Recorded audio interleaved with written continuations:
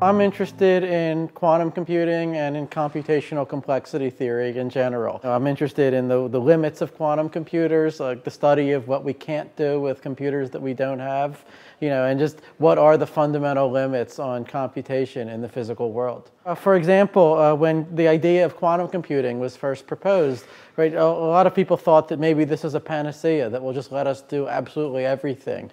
And for example, maybe it will let us solve these famously hard problems called NP-complete problems by just trying every possibility in parallel. Okay, today we actually have a lot of evidence, though not a proof, that even quantum computers would have a hard time with these NP-complete problems. Okay, and so the difficulty of NP-complete problems may well just be, a fundamental limit imposed by the laws of our universe. What it would mean if P equaled NP would be that anytime you could program your computer to quickly verify the solution to a problem, you could also program your computer to quickly find a solution.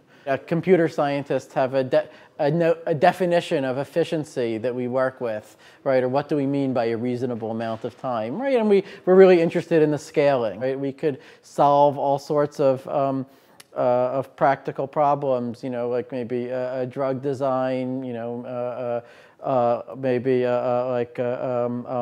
all sorts of optimization problems that we didn't know how to solve before. So I think it would be a net benefit. Now, yes, it would, break most of the cryptography that we currently use on the internet. But I see that as, sort of a more minor thing by comparison, right? What it would mean would be that we would, have to switch to other methods of encryption, such as the one-time pad or quantum key distribution, which would not be affected at all even if P equaled NP.